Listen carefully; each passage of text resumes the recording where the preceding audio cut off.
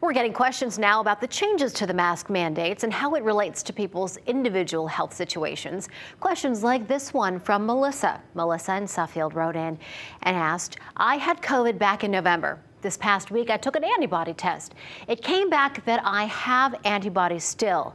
The level is 63.1. Does this mean that I do not need to wear a mask anymore since I have antibodies? I plan on getting retested every 6 months. So what's not clear from the question is if Melissa's been vaccinated or not. If not, then please do get vaccinated. We have seen multiple reports during this pandemic of individuals who've had an infection but then got reinfected.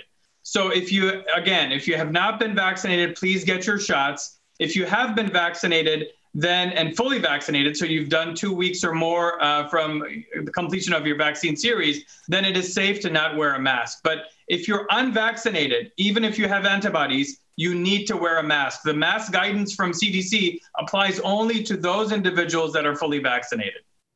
All right, so Melissa, thanks so much for your question. If you have a question, let us know. Our email is share61@fox61.com. And for all you texters out there, just shoot us a text. It's 860-527-6161. As long as you have questions, we're going to keep working to get you answers. We have answered a lot of them already, though.